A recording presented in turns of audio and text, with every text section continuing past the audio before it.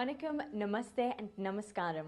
A warm welcome to Sunday Sadhana, your favorite Hindu magazine program, right here on SABC 2.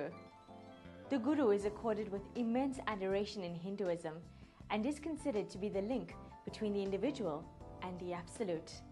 Today we honor the Guru as guide when we join the Art of Living Foundation for their I Meditate Africa campaign, and then pay homage to Guru Dakshinamurthy at the Sri Vishnu Temple in Havenside, Chatsworth. The Art of Living Foundation believes that peace at an individual level ultimately leads to peace in society and to the world at large, and that this peace can be attained through meditation.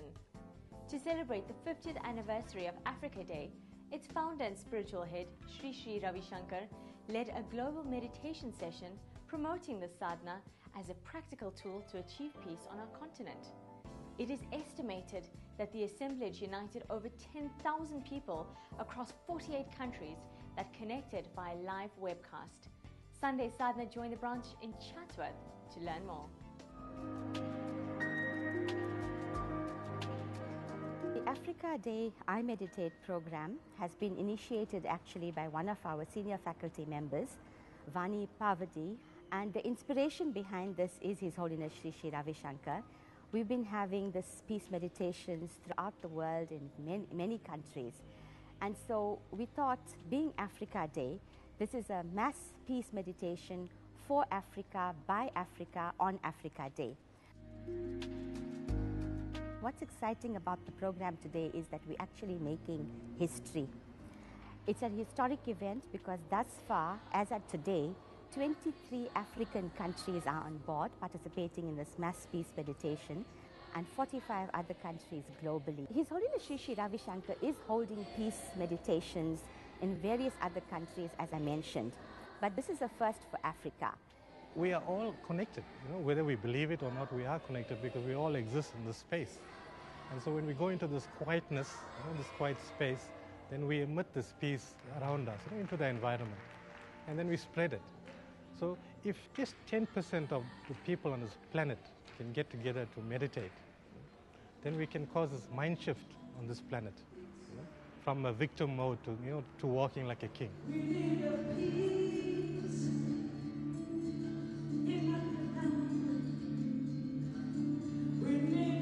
The effect of this mass meditation, regarding meditation, many of us just think of meditation at an individual level. And we know that meditation is good for an individual to gain inner peace. For me personally, I feel like it's made me grow, especially because I'm a student as well, so I tend to be stressed quite a lot. So with meditation, it helps me to study more, it makes my mind feel a bit clearer, to be more focused. When you meditate, you're also spreading your positive energy, and within my home, I felt like ever since I started, there seems to be a sort of calmness. All of us are a lot closer because once you calm and you're spreading your energy, then the next person is grabbing it. And my family also believes in it strongly. We all practice it. We are all connected. We can create a better world, and it starts with something as simple as closing your eyes, meditating, and feeling a deeper connection with yourself. When you feel good, treat others around you better, and the cycle continues. Who would have thought that the work of ancient scientists would have the power to transform our world today? To really open your eyes, sometimes you have to close them. We attach our peace and happiness to people, situations, environment. And then when the environment and the people are changing, what happens? Life becomes like a roller coaster. Right? So if we take the attention inward, close the eyes, go deep into that quiet space, then whatever is happening around us doesn't affect us. We still maintain that calmness, this quietness. Once you feel that peace, that sense of tranquility and peace, calmness, focus of mind within yourself, then you start sharing this with other people in your family, your community, and then it catches on to the whole community, and that's when we can bring about this collective consciousness and make a difference to a peaceful, violence-free, crime-free Africa. Take your attention to your feet and to your legs. There's a beautiful Zen saying that everybody should meditate for 20 minutes.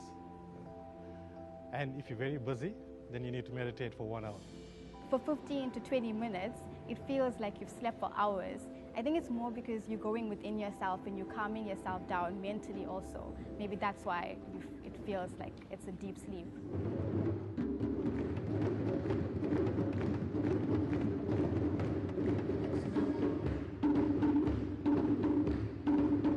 People are so stressed and they have no way to channel that energy. And I feel that once they do start meditating, or if people become aware of meditating, they will calm themselves down. It gives you a moment to stop and think before you perform an action or you do something bad. It's an amazing feeling. It's like we all have joined together. It's like when there's more people aiming for one theme, it spreads, it's greater, it's more powerful, and you can feel it.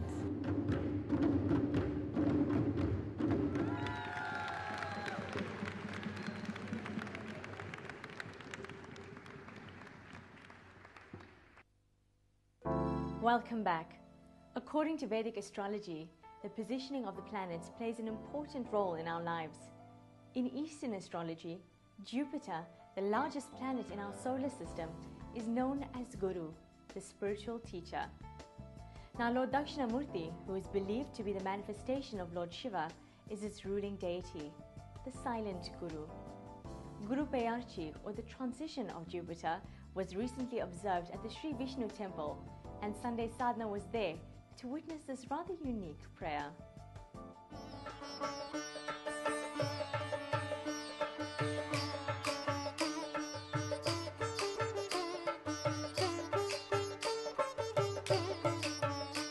This temple was established in 1928 by our forefathers. I'm the fifth generation South African associated with this temple. It was started by a farming community in Zico Valley, Amlas, almost 80 years ago. With the advent of the Group Areas Act, the people were forced to resettle. In 1971, the temple was constructed using local labor from the community. When the organization decided that statues were going to be consecrated, we decided that it was going to be Dakshinamurthy for our temple, because it wasn't heard of in South Africa, and we decided we were going to introduce this to the temple. The Dakshinamurthy prayer is a relatively new prayer that we have in the temple. From 2011, we erected the Dakshinamurthy. According to Hindu mythology, Sri Dakshinamurthy is an aspect of Lord Shiva as a primordial master, the personification of ultimate awareness, understanding, and knowledge.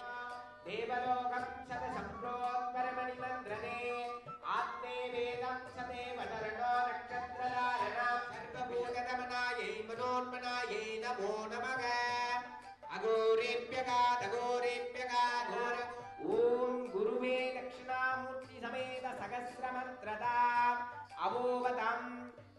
It's an aspect that represents Shiva.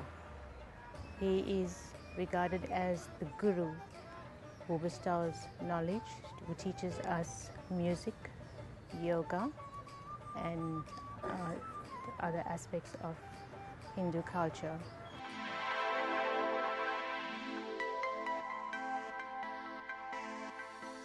The worship of Dakshinamurthy is especially on a Thursday. It's the star of Jupiter.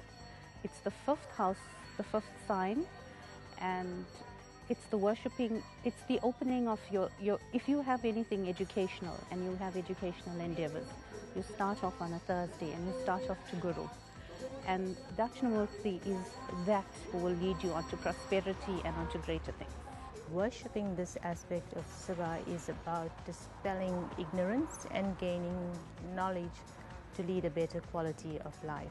Traditionally during this period, homas, pujas, archana, and Vedic fire rituals are performed. It is considered to be a day marking positivity and blessings.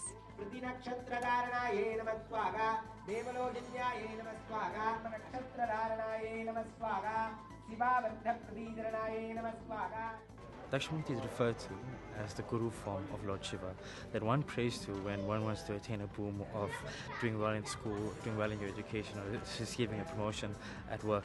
And the beauty of Dakshinamurthy is that we're always learning and we're always becoming better individuals, and individuals are always working. Hence, it's important for us to always give thanks to Dakshinamurthy and pray to Dakshinamurthy so that we can live better lives and receive better work, and also live more peacefully at work, at our place of work.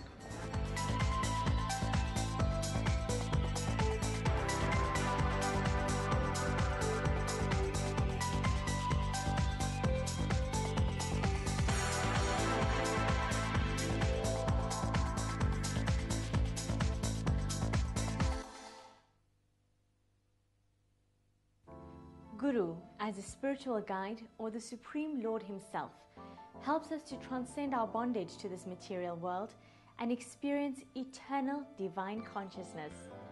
As stated in the Guru Granth Sahib, through the Guru's teachings, I merge with intuitive ease into the Lord, the life of the world, the fearless one, the great giver.